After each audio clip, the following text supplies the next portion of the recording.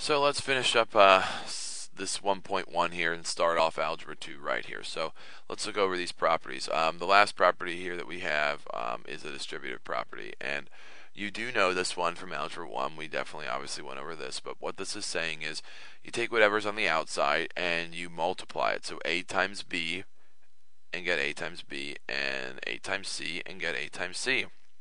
So to see this with an example, the distributive property states you do 3 times the first time, so 3 times x is 3x, and then 3 times 4, which is a positive 12, which is why I put a plus sign there, as in a positive 12.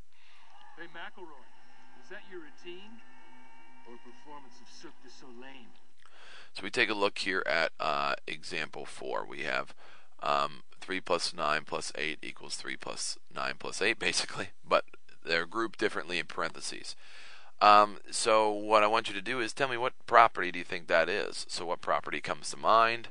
And what property comes to mind? It's the associative property. The reason being is, one, we know it's of addition because it's addition throughout the whole thing. And the second thing is we're regrouping. The order hasn't changed at all. We just changed where the parentheses were. So associative property states that we just are regrouping the items. So when we go to solve this, this is all about order of operations. We have to do please excuse my dear Aunt Sally, which means P is first for parentheses. So anything that's in parentheses I need to do first, and that is this right here, 1 plus 2. So 1 plus 2 is 3. So I have a 3 there. Please excuse means E is next. E for exponent. So I have to do this now. 2 times 2, or 2 times 2, or 2 squared is 4. So I have that over there. My is next for, please excuse my, which is multiplication. So 5 times 4 is 20. And then we have dear, as in please excuse my dear. So 9 divided by 3 is 3.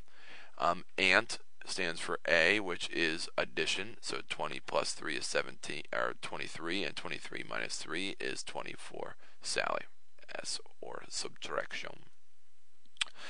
What is the difference of 7 and negative 10? The difference. So the difference means subtraction. So we are going to have to subtract it too. So the difference means you keep them in the same order. So it's 7 minus negative 10. So 7 minus negative 10 is the same as 7 plus 10, which is 17. So in example 7, you are exchanging $400 for Mexican pesos. The exchange rate is 8.5 pesos per dollar, and the bank charges a 1% fee to make the exchange. How much money should you take to the bank if you do not want to use part of your $400 to pay for the exchange fee?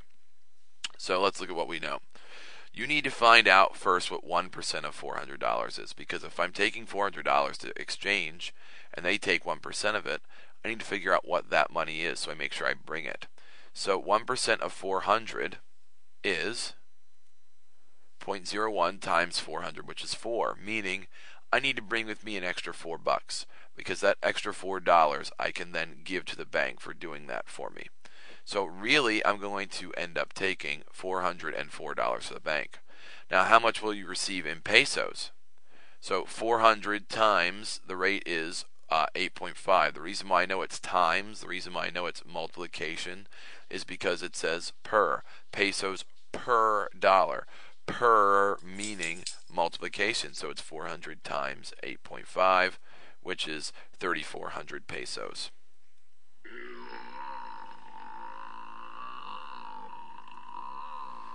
So here's your homework. Starting off right. I hope everyone's going to do their homework.